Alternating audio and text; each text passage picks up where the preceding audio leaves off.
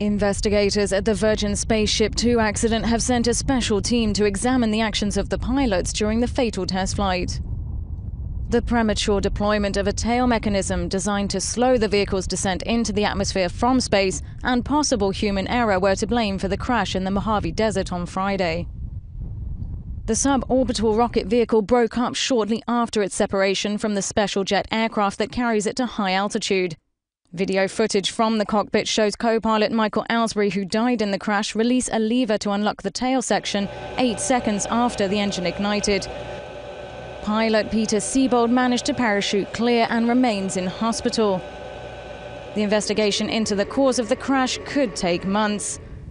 The test flight was to be part of a series of outings that the Virgin Galactic company hoped would lead to commercial passenger space trips by next year.